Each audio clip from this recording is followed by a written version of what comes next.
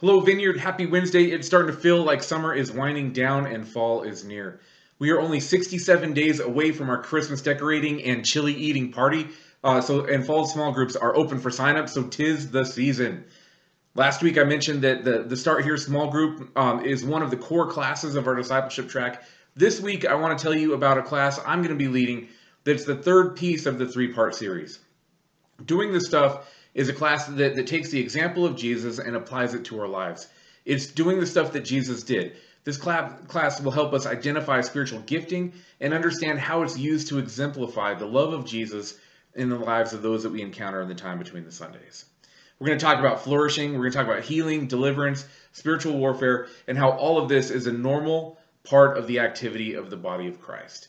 This is one of the three foundational courses in our discipleship track, which means this is stuff that we believe should have commonality in the folks that call Vineyard their family. So you can sign up for this class online now or on Sunday with a Connect card, either way. But this is another class that is offered during our fall small groups. Now, as far as updates are concerned, we have a lot going on. Our ministries have kicked off for the year. We're off to a great start. Youth group on Wednesday nights is growing and seeing some awesome development. Our OGs have had their first meeting of this new season, and those seasoned veterans are responding to the reality that there is no retirement in the kingdom of God. Also, we've got small groups ready for October. But another update that I have for you is for those that are new or new-ish to the Vineyard.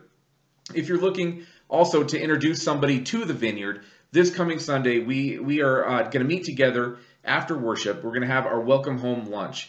This is a lunchtime talk about who we are, what we believe, and how we fit in the Vineyard into the larger body of Christ. Also, how to get connected to the things that we have going on here. It's not a long talk, but it's always a good time to meet, to get to know each other, have some food. So even if you're just craving a burger, come down this Sunday after church and join us for our welcome home reception. Now, finally, I want to do this last update as both update and devotional. We're on a journey together through the book of Ephesians, and so far Paul has gone to great lengths to present to us that we're adopted by God, chosen by God as a result of his unfailing love. We've seen Paul as an example of someone wholly unworthy of being chosen by God, and yet chosen just the same. This example is for us, but after we recognize that it is for us, we're going to see Paul kind of take his eyes off of our chosenness in order to see the chosenness in those that we worship with, in those that we're in this family with together. In this, we see the body of Christ, the plan of God to reconcile the world through the activity of the church. We see that loyalty to Jesus results in love for each other, and not reaching that result allows us to see that our loyalty really isn't to the King at all. One way loyalty to Jesus is worked out is through service, through helping each other in the family of God to do life. On Sunday, September 25th, right after worship, I'm going to be leading a workshop designed to help us process grief, to help us serve each other as we do life together. Now, if you were with us over the summer, you know that we lost a dear friend, a staff member, and a very visible member of our Vineyard family to a tragic accident. The loss of Tara hit me, it hit me personally very hard.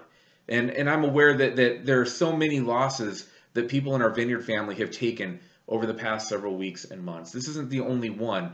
That there's been several tragedies and points of grief that our family has suffered. Grieving is a process, and having a Vineyard family to support the process can make all the difference. So here's the point.